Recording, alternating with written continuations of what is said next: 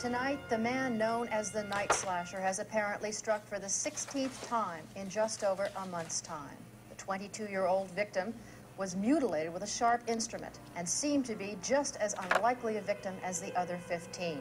Not much else is known other than that the Night Slasher preys upon anyone. His victims have included businessmen, Asian immigrants, the elderly, and in one case, a sexually assaulted child.